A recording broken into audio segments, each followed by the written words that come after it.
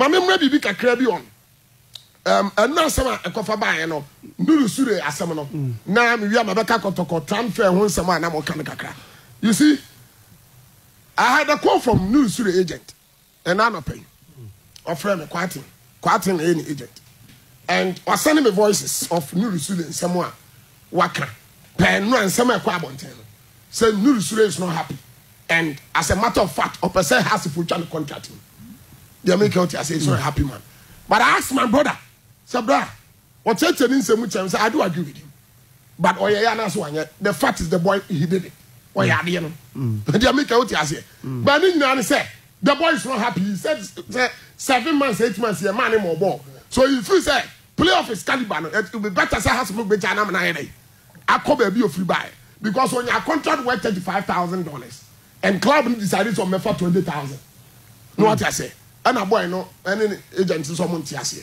In that meeting, na honorable Vincent Odoteso Alaja can be na to to be $35,000 and honorable Vincent so on by 20. What tiase and almost someone tiase and na my boy na anya anko na free one boy no performance let's say to the coach then performance no enya nso ani enti no ntimi mo bi.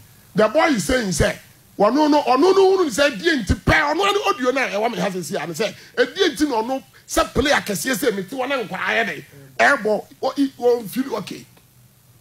The me coach say kwabna when say kwati ono na hand ono na ya futu agent ono na to futu ya and some be watching but the fact remains say abrantia no o yes habia onya happy. And to now, me can answer. There will be the least as for bed. What would tell contact man? That's so better because a quote what you.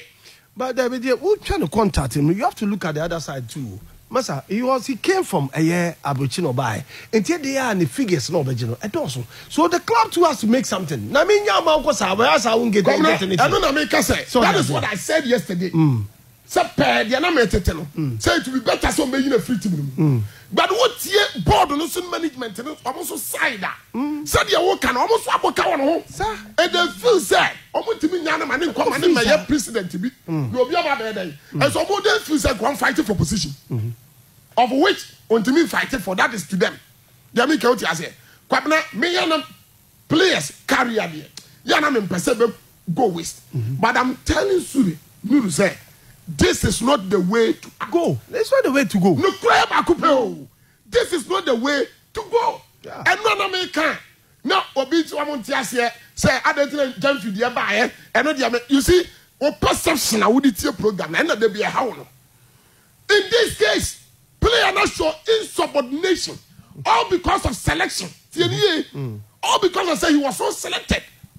But in the case of Jeffrey, the colleagues of Sudan, you took one. What is due as per them? And the players, and even that it was not one player. The entire team. And players, this is different, entirely different. The issue, no, so do you want me to entertain it? Say, Nuru Sulley, do I and one? When you be more, it in as much I sympathize with the player. Say he's a senior colleague. Kwabena Muntifia. Has a call Bachan. Woman, sorry for Cobono. Messala Shamia, don't use the camera as on count. He was part of the team. Now, Franco, say, I feel, say, as experienced as he is, also Bobby. But it does not warrant action or any. Why, you know, at the end, you condemn it, and suddenly sympathizing with you. Must sympathize with you. Now, the uncle who said, I said, and nobody, please, nobody. Make no mistake. Nobody is saying that any man has to lose here. I was justifying why no me threat the amount of you turn back a answer. So when a man it does not mean that no man has to lose here. Please, they love their team. Still yes, they've lost it. Of which the coach is part. He will take part of the blame. He's the head coach. The players themselves will take part of the blame. That is why Richard Atta came out and apologized. May assure support the management to also take part of the blame. They also part. Yeah. And no, Sulley, I didn't just want to my share house. Utia someone. No, what's here. The American say. Now to your friend say, Woman me say 3 minutes. Okay. First one, now, what do you want? We hear police into winning time to me put down Sakama. Apia. Well, nice guy or not? Yeah. So happy. You see, transfer is no man. It happens in every club. You see. Light F. Yeah, see baby window. No, do you know why you be a window in a season? Proud to the commencement of a season, you be a window. Me what? So what we register players are find where deficiency is. Now what strengthen me what? Second round no so no. Your finances are built ya bought first round no almost ya boy. So the second window no we get opportunity. Na coaching they are augmenting the be a hundred day. No strengthen.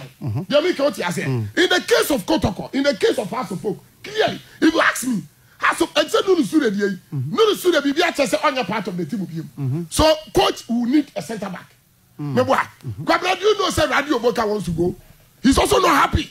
Raddy Ovouka is not happy. As many can every but I'm telling you the gospel truth that of which the board even knows. So Raddy Ovouka is not happy. He doesn't want to play anymore.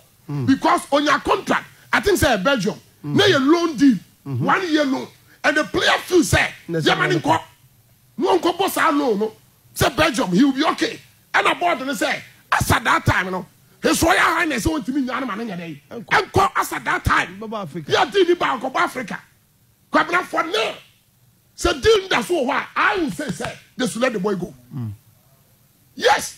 Because also you're happy. So many said the coach who have to set for a lateral. They are making out here. Sure.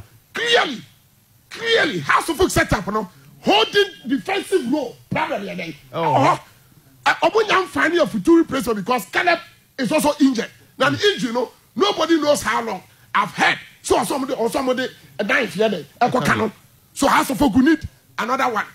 Striking role, they will need another one because. There's only coach who is a next striker. Yes! A bit junior player. Son of a Kotokomua, and most so more problem. Another is a problem. No more card, Marco Massam. The more brother now would your who is savers at Maku Ubia. When your coach, papa. I will no, you're playing time. No crap woman is there. No crap woman is there. Players had almost transfer last season. Adumako was a number one. Only player now say your friend and come. Your first player now say your friend and say, "Bra, petimko." First player, you say your friend and say, "Bra, petimko." What a joke card neko petimko. Oh yes, because they say be a chess coach here when you soon. And I'm what Safu tell us say when in the Musa and the Kumiso when in the Musa Yamin. Such players, if you ask me, second window, no more Munkolo. Yeah, clearly. And now you're Bobby. What you say? Clearly. Also, Bobby. At the baby, no one cobo. Be a honor met me a quaday. A cobo. Check Quamama Castle. Kotokon, you play beyond the bar with me. Are clear? I was a man, I have a problem. Yeah. Wouldn't say I have a problem. And I'm on situation. I was someone 100 years. Sure. You see, with protocol issue nowadays, yeah, not